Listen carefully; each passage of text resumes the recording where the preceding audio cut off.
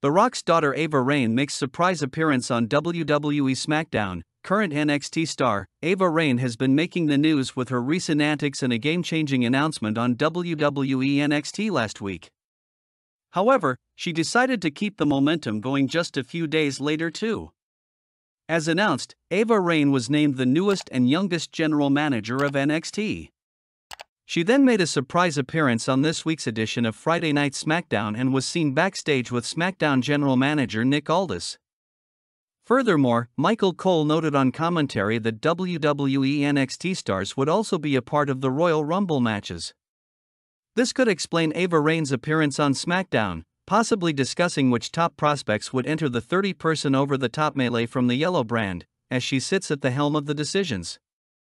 Friends, who do you think would appear from NXT in the Royal Rumble matches? Sound off in the comments below.